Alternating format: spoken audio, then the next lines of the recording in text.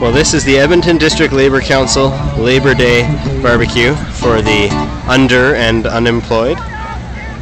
It's lots of fun. I come every year to volunteer and take pictures and hand stuff out and check out what's going on. A lot of the unions come down here and participate. The iron workers and the pipe fitters do the barbecuing and all that kind of thing. It's great. Here's one now.